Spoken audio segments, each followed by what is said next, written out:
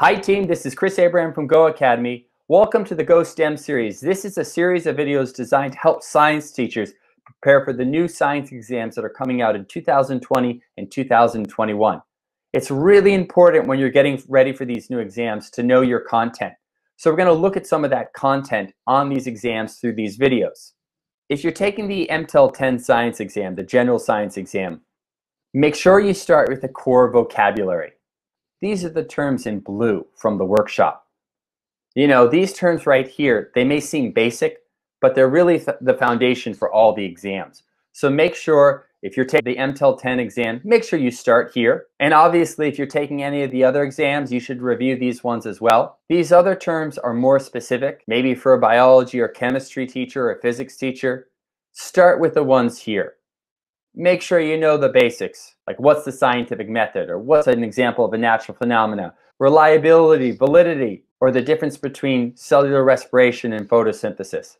These core ideas are very important for teachers that are taking the Mtel 10 exam. Knowing what the circulatory system is, knowing the function of the circulatory system, the basic parts of the circulatory system, your heart, your blood vessels, like your arteries and veins and capillaries. I mean, this would be essential if you had to write an essay on the circulatory system. And this would be very appropriate for a teacher that's taking a middle school exam, or even the general curriculum exam. What's the circulatory system? What are the parts of the circulatory system? What's the function of each of the parts? Or the respiratory system. What makes up the respiratory system? Oh, that's things like the lungs and the diaphragm. But try and go a little further. Oh, that includes the nasal cavity and the mouth and the trachea. Oh, and the respiratory system has to do with injecting oxygen into the blood system for cellular respiration and removing carbon dioxide, a waste product, after cellular respiration out of the body. Knowing the basics on the circulatory system and the respiratory system, you know, this would be really essential if you were taking a basic science exam or the Mtel 10 exam. Even ideas like cellular respiration. Understanding that cellular respiration is a chemical reaction. It happens in cells, in the mitochondria. The cell is using glucose or sugar and oxygen, and through cellular respiration, releasing energy for cellular function. And as byproducts of cellular respiration, we have a little bit of carbon dioxide and a little bit of water that are removed out of the cell, through the capillaries, through the veins, back to the heart and lungs to get out of the body. You know, sometimes the basic stuff is the most important stuff.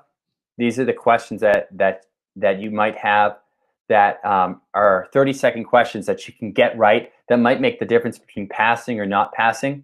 So whenever you're doing studies on cellular respiration that's taking place in the mitochondria of a cell, you should also think about photosynthesis that's taking place in chloroplasts in plant cells. Let's look at some basic questions that you could be asked if you're taking the Mtel 10 exam.